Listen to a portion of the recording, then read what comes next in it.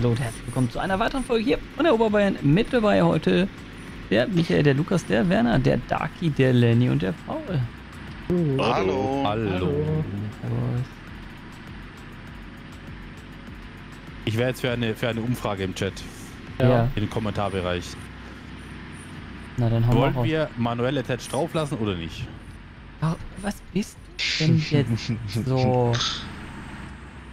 Na, generell mal so die Frage. Ja, sehe es doch einfach als weitere Übung für die Wiesenbergers Aufnahmen, weißt du? Nein, ich muss die Wiesenberger jetzt zukünftig noch anders aufnehmen. Noch anders aufnehmen, warum? Mit Head-Tracking wurde sich gewünscht. Ah ja, habe ich gelesen.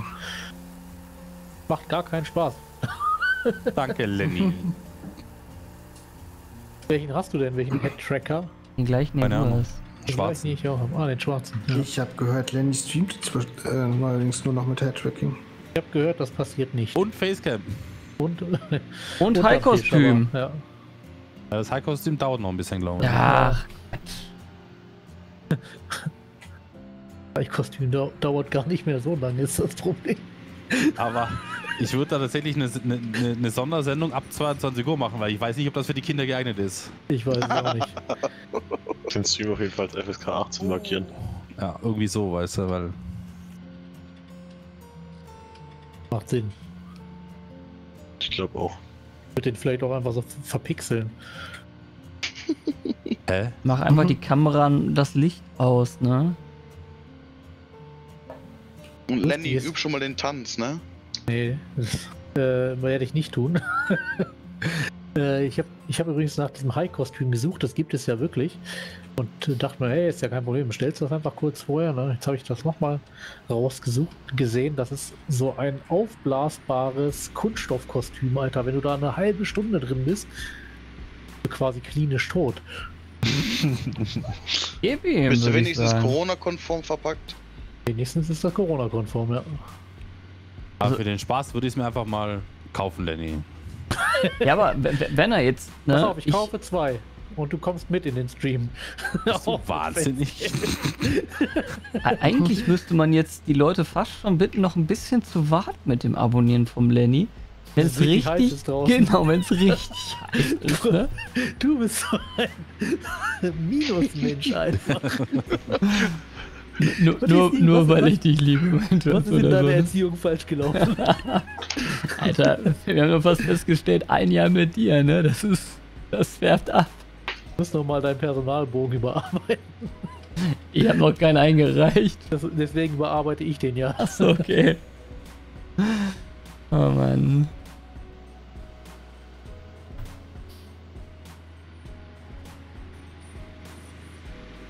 Das ist natürlich nur, damit deine Poren richtig gereinigt werden und sowas. Ja, ja, das ist denn. quasi der Saunaanzug, ne? Ja, für die Gesundheit, Alles Schlechte kannst du dann einfach loswerden.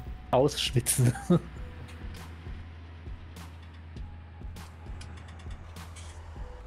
weißt schon, dass ich einen Echtholzboden habe und der aufquillt. Ich würde Ist ja jetzt dein sagen, leg ein Problem. Handtuch unter, ne? Aber vielleicht legst du auch eher dreilagig oder so. Ich hätte hier überlegt, so einen Kinderpool einfach hinzustellen. Noch besser. Dein armer Noble Chair. Ich denke, ich werde das im Stehen durchziehen. Wer hat denn heutzutage schon Noble Chair? Du noch nicht? Ich wollte es gerade sagen. Aber er kommt. Der ist noch im Zulauf, oder? Ja, er kommt.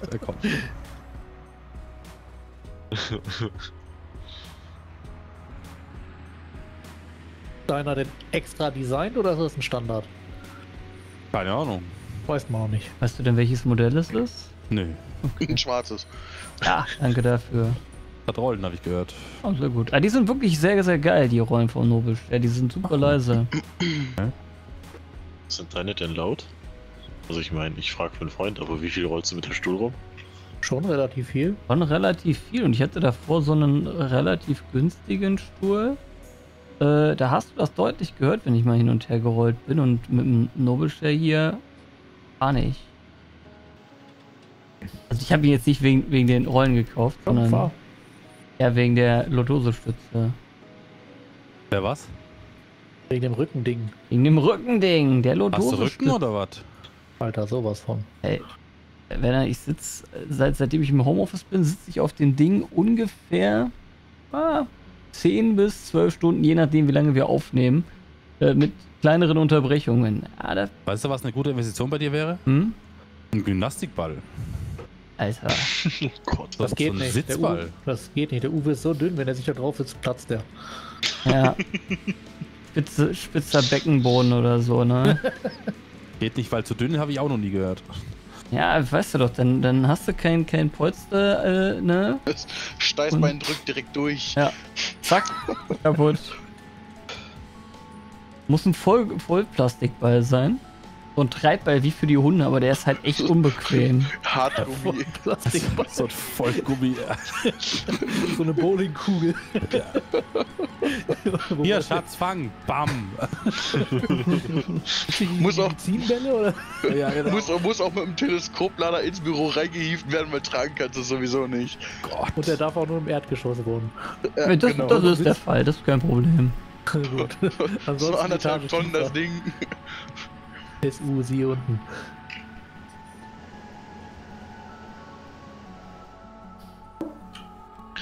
Werner, Hm. ich habe ein blödes Gefühl, wenn ich dich da unten so rumwursteln sehe. Warum? Naja, weil du da bist, wo ich normalerweise nicht gern bin im Multiplayer. Ehrlich? Ja, Na, warum?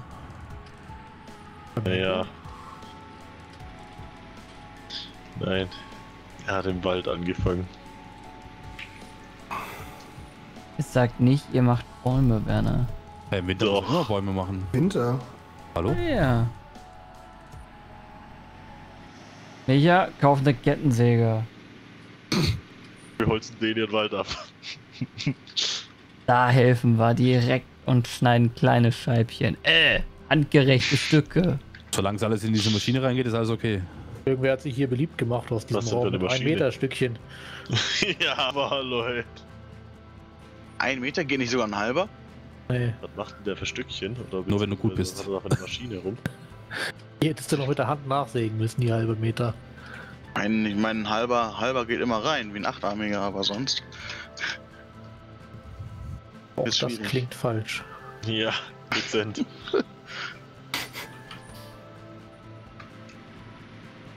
Micha, ich bring die letzten 30.000 Liter Zuckerrüben weg.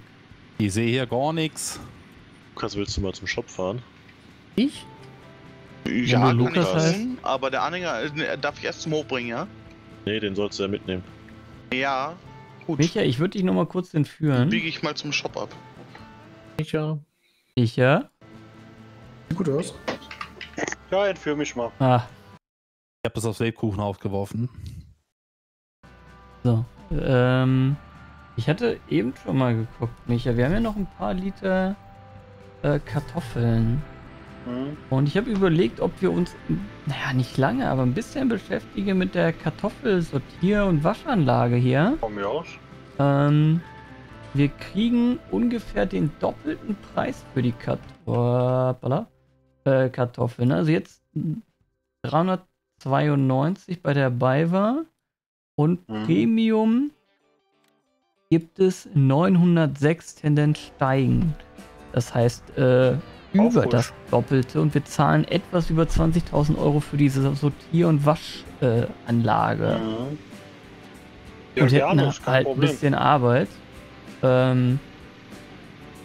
Lohnt sich vielleicht jetzt, ich habe es jetzt nicht durchgerechnet, ob sich jetzt dieses Jahr lohnt, aber wenn wir nächstes Jahr noch einmal irgendwo Kartoffeln herbekommen, lohnt sich das auf Ja. jeden Fall. Ja, auf jeden Fall. Okay. Dann müssen wir mal gucken, dass wir das Ding vielleicht irgendwo am Hof platzieren. Ich weiß gerade noch nicht, wo genau wir dafür Platz haben, aber das Schweinefutter können wir dann vielleicht auch noch an die Geiß abtreten und Mhm. Geld verdienen. Hoppala. Boah. Gerade einmal rückwärts richtig schön verkackt. Gut, ja, das wollte ich nur kurz gefragt haben, ob wir auch noch auf diesen Zug aufspringen wollen. Eigentlich bin ich da kein Freund von, aber bei den Preisen muss man einfach sagen, über Ja. das Doppelte zu verdienen, wäre man blöd, wenn man es nicht macht, ne? Mein Vorschlag, Ja. wir kaufen uns noch Feld 21. Feld 1. Hier 17, 18 ist schon angesät mit Kartoffeln. Kann man extra Kartoffeln ernten. Und wir können 17, 18 und 21 dann zusammenlegen zu einem großen Feld. Ja, 30.000 kaufe ich mal schnell. Ja, das ist okay. Und da haben wir schon für nächstes Jahr ein paar Kartoffeln. Und das Hoppala. wir sehen müssen. Optimal. Ja, das klingt gut. Was machen wir Ja. jetzt mit den 190.000 und, blöde Frage, aber behalten wir beide Anhänger oder soll einer wieder weg? Ich würde einen wieder weggeben. Gut, welchen? Dann gibt den kleinen wieder weg. Lieber den größeren behalten, falls wir irgendwo größere Schlepper haben. Ja. Also der Krampe fährt sich aktuell hinter dem Obwohl der John Krampe Deere. geht schön um die Kurven, gell? Der fährt sich sehr, sehr angenehm. Wirklich sehr Ja. angenehm. Auch von der Beschleunigung her, wenn da noch was drin ist. Ich würde tatsächlich überlegen, ob wir den Dann gib den behalten. Akkuliner ab. Okay, dann gehen wir dem THW 30 zurück. Ich schneide mir gleich hinter. Oh! Ja, alles gut. Ah, Mist, da erinnern sich irgendwas War jetzt gerade übersehen. die letzte Grassilage weg, dann ist das Silo so gut wie leer. Okay, da haben wir dann noch ein Silo oder? Wir haben doch das kleine Silo voll. Das reicht Okay. auf jeden Fall für den kompletten Winter für die Tiere zu versorgen. Perfekt, sehr gut. Ja, da müssen wir auch mal gucken, was wir mit unserer Grasfläche dann machen. Ne? Was wollen wir daraus machen? Warum haben wir so viel Gras gekauft? Was, ne? Ich auch nicht. Ich glaube, es schreit Besser doch nach haben. einer BGA. Ja, irgendwann mal, gell? Ja, die alte von der Waldchen würde sich eigentlich anbieten, finde ich. Und die Kohle hätten wir gerade noch. Gut, okay, wir haben gerade alles verkauft an Material, aber Ja. wir haben noch die paar Silageballen auch unterm Vordach, hätte ich fast gesagt, liegen. Ja, lass uns mal Ja gut, wir haben noch 196.000 Liter Gras im Silo. Ach ja, Wir können auch mal neu silieren, wenn wir unbedingt wollen. Mahlzeit, ja, gutes Das ist überhaupt kein Argument. Thema.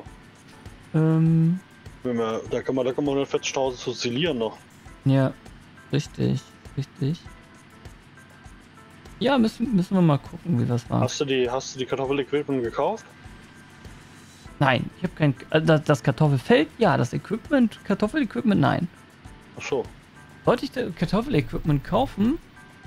Ich meine jetzt die Waschanlage, den ganzen Scheiß. Ach so, nein, ich bin noch am Fahren, Entschuldigung. Ach so. Nee, ich bin noch am Fahren, ich weiß noch nicht, wohin damit, das ist noch mein Problem. Wenn du weißt, wohin, gerne.